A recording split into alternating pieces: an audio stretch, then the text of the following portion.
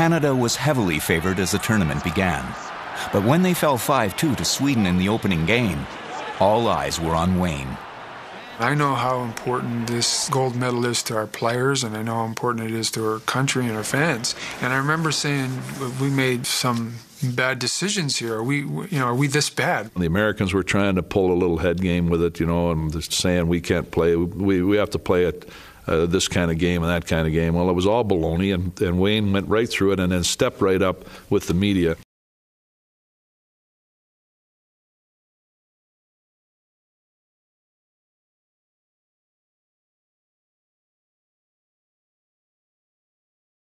Some of the things that are being said is that there's a little bit of unhappiness from some of the veteran players on the Canadian team. But do you feel that these are things being spread by other people, such Absolutely. as other coaches? American propaganda.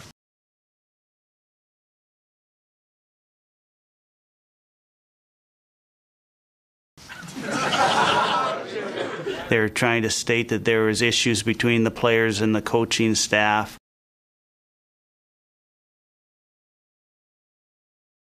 That the Canadian hockey style wasn't the right style to win an Olympic game. So he felt our country, and more importantly, our game was under attack.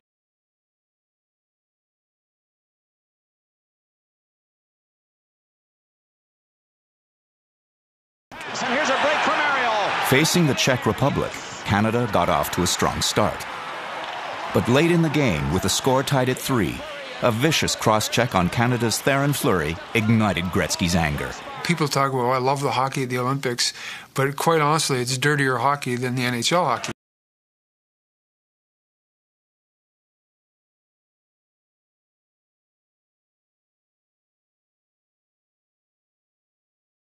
We ended up going over to Sweden.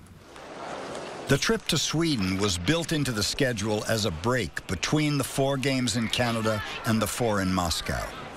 It was supposed to be 10 days of relaxation, with 2 games sprinkled in against the lightly regarded Swedish national team. Oh, it was tremendous. It was just tremendous. Plus, we played in an Olympic-sized rink.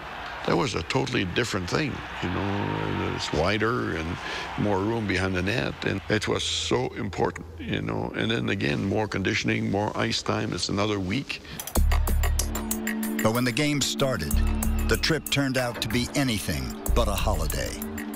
We didn't know going in how good the Swedish players were. But they were just as good as the Russians. Thank heavens they were, because we didn't need weak opposition. We needed tough opposition, and we got that. That's what our team needed. And it was physical, it was dirty, it was the way we were going to have to play in Russia.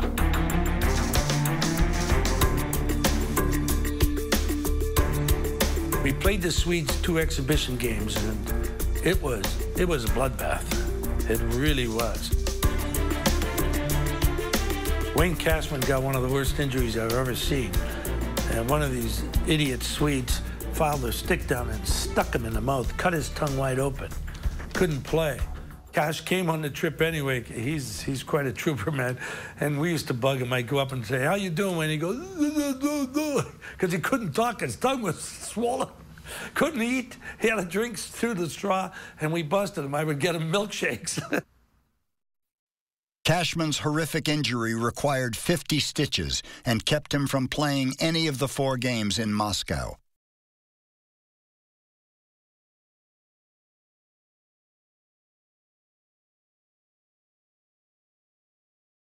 And then Fleury's knocked down in front of the net. He's hurt, though. He's still down. It struck a chord in me because even as a child growing up, all we ever read was that Canadian players are hooligans.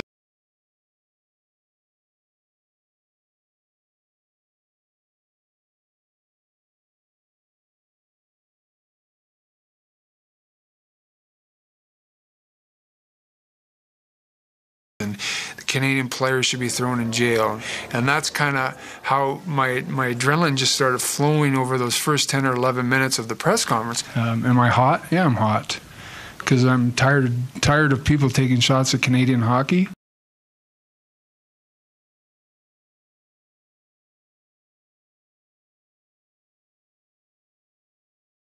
If we would have did what they did tonight, it would be a big story.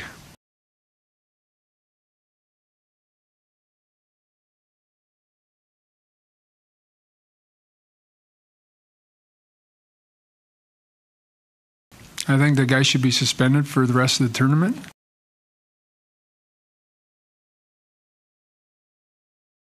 What really bothered me about it is nobody said a word about it after the game. There wasn't one question of, do I think that was a penalty? Do I think it was something wrong? Do I think it was something that should be looked at as a suspension? Had that been a Canadian player, it would have been like chaos.